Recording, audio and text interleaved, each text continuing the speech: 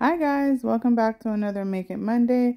Today we are jumping right into this video. We are going to basically look at how to thicken up lotion. It's a really simple process.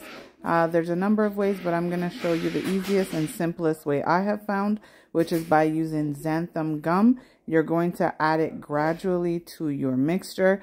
So I was in the, situation where I had left my lotion to cool and thicken up, and unfortunately it just was not doing so. And so I wanted to show you guys, like, instead of having to throw out your formulation and start from scratch, you can simply just use xanthan gum, and the xanthan gum will actually thicken it. So I did not weigh the xanthan gum. I'll let you guys know that off the bat. However, what I did was I just kind of gauged it, and I just added a small amount each time until it arrived at the viscosity that I wanted. So that is my main takeaway for you guys, for anyone who has been in this situation or is currently looking on how to thicken your lotion recipe.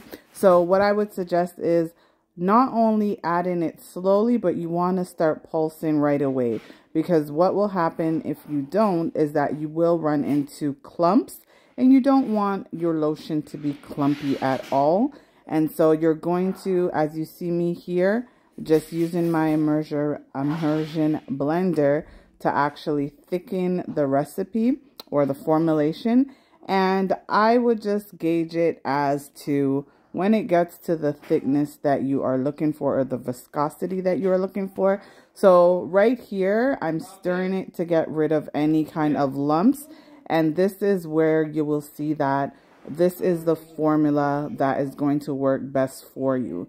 And so once you stir it, you can now actually put it into your bottles and bottle it. And now you have your lotion. And that is it, guys. So thank you so much for watching. Hope you enjoyed this short video, and we'll see you in the next one. Bye.